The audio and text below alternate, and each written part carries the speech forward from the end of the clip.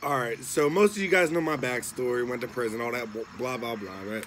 So, 2013, we're chilling on the block. It's block out. So, basically that means there's no yard, right? So, they let us come out on the block, play cards, get on the phone, stuff like that, right? It's normal jail stuff. So, they call halftime, which basically means halfway through block out, they give you a chance to go in your cell, get anything you need, get a drink, whatever, smoke, all that, right? So we're sitting there, and at the jail I was at, they had ice machines.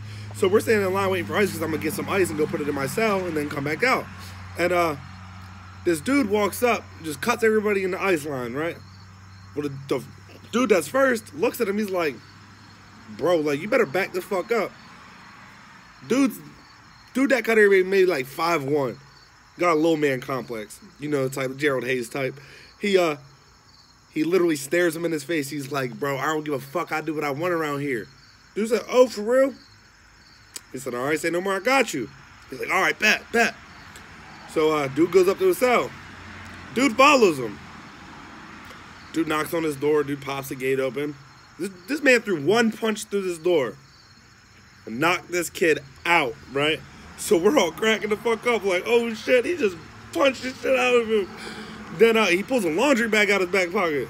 Like, the fuck, what, he about to steal all his shit? So, he pulls the dude onto the tier, stuffs him in a laundry bag, throws the laundry bag over his shoulder, and walks back to his cell, right? So we're like, yo, like, what is going on right now? Like, bro, did he really just, like, kidnap dude? Like, bro, we're in a locked prison. Like, you can't just steal somebody. Like, the fuck are you doing? So, he slams the door shut. COs are all yelling. He immediately puts newspapers up over his window so you can't see in. And in most Pennsylvania prisons, if you have the door barricaded like that, they won't open the door because you could have a weapon and try to attack the cops and stuff like that.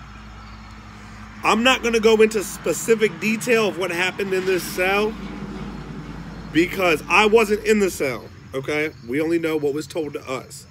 But the one thing that I do know was the dude that got put in the laundry bag literally was violated in a way that I would wish upon nobody in the world. I don't wish anybody getting violated, but this was like some savage ass shit. And this dude had a 5 to 10 year sentence. He was held hostage in the cell for like 7.5, 8 hours. The next day, they were both transferred out of the jail. The following day, dude was released from prison. That don't happen out here. And this is something that, you know, gets pushed under the rug and shit like that. But people that were on the block with me, they know exactly what the fuck I'm talking about. They know exactly what I mean. And it was just literally like, but if I would have put this on TikTok, they would have banned me so fast. And like I said, I'm not going to go into a lot of detail, but just know that this man had a 5 to 10 year sentence and got done so bad.